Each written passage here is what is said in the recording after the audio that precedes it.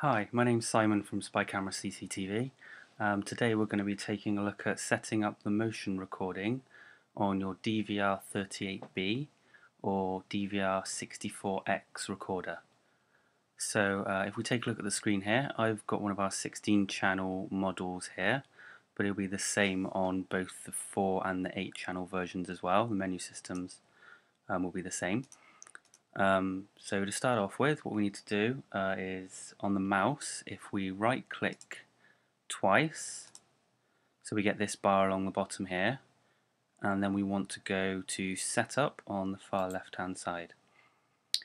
Now in here we want to go into configuration, and the first thing we want to do is go into record, and then in record we want to go across to whole, and then we want to make sure that record mode is set to schedule record. Now it might already be set to schedule record, but we still want to go in here and double check that it is set to schedule record. And to go back, we right click on the mouse again, so it's the right click button. Then we've told the record there that we want to go to schedule recording, so next we need to go into scheduling, and then we need to tell it what we want our schedule to be.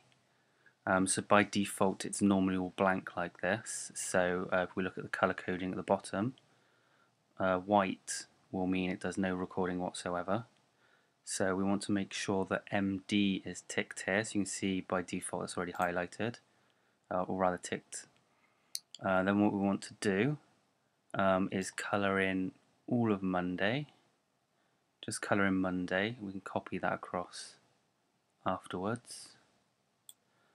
And then you can see once we've filled in Monday, we can copy Monday to all days, and then click the copy button here, and that makes motion detection copy across all of the days. So that saves trying to colour them all in because it can be a pain. You can see at the top here it says channel. So what you can do is set up different schedules for each camera. So you could have, say, camera 1 and 2 motion, and then you could set up 3 and 4 on normal record. So you can select the camera and configure each one differently. But what we're going to do, and what we probably most commonly have calls for, is people asking how to set them all on motion, so we'll just leave that one on all. So once it's all coloured in orange for motion detect, we can click the save button down there. Just lets you know that's saved okay. And then again, to go back, we want to right click on the mouse. Right, so we've got the record which says that we want to use the schedule. We've gone into schedule and told the schedule we want to motion record all the time on all the cameras. The next thing we need to do is configure the motion. And the motion is considered an alarm, so the settings for that are in alarm, and then we want to go into motion.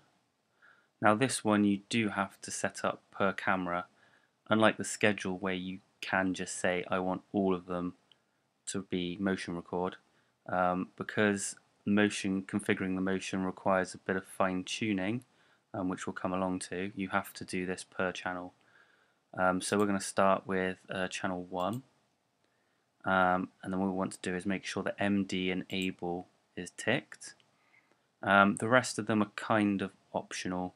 You probably want to turn the buzzer off, otherwise the DVR is going to start making a buzzing noise every time it detects motion, and that will get annoying pretty quickly. These ones most people wouldn't be using. Of course record needs to be ticked, otherwise it's not going to record. And we probably want pre-record to be ticked. What that will do is it will record 5 seconds from before the motion trigger, and then it will record for the duration of the motion, and then stop recording. You can have it email you, but that requires some additional configuration, so we're going to untick that. Electronic SMS, I've never seen anyone use that one. You can have alarm output, so if you had an alarm system wired up to your DVR, you can have the DVR trigger your alarm system. Again, most people don't use that. And motion detection isn't really reliable enough to hook up to an alarm system in that way. You probably find your alarm system will go off quite regularly. whenever cats and things walk across in front of the camera, that would trigger your alarm system off. So really we only want the MD enable ticked, and then pre-record and record. Then if we go back to the top here, we've got sensitivity, so you can see when you mouse over it, it says at the bottom there, set motion sensitivity, 1 is the highest and 8 is the lowest. Now that's probably going to be a case of coming back to this setting and playing with it. We'll leave it in the middle for now. Now the last one here is MD area, and this is the main reason that you'd have to set up each camera individually. What this does is allows you to mask off objects in view of your camera that you wouldn't want to trigger recordings. So say this was looking out into your garden and you were watching the path coming up to your house, and there was a bush down in the bottom left hand corner here. What we would do is just left click on the mouse, and you can see it gets rid of that red cover over the image. So you would do that until you could see your entire bush there nice and clearly, so there was no red over the bush. And then if anything was to move in this square now in the bottom left corner, that wouldn't trigger a motion record.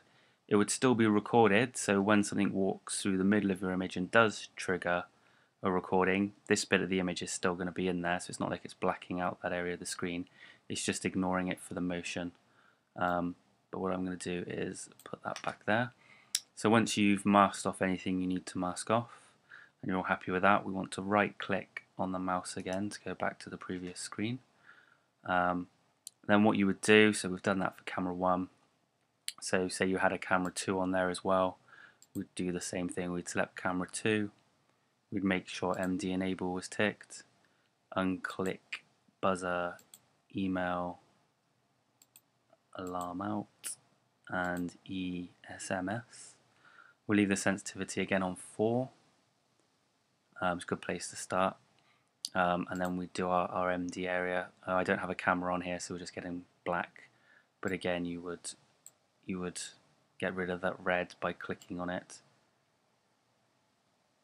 and that will ignore it in the motion. So if we right click, and that will go back out.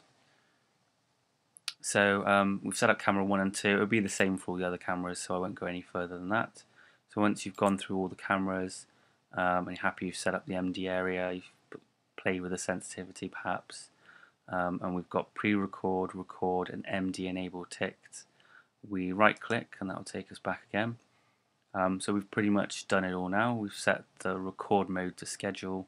We've set the schedule to be motion record on all the cameras 24 hours a day, 7 days a week, and then we've gone into alarm and we've configured the motion for any masking that we need to do to ignore things in shot, and played with the sensitivity.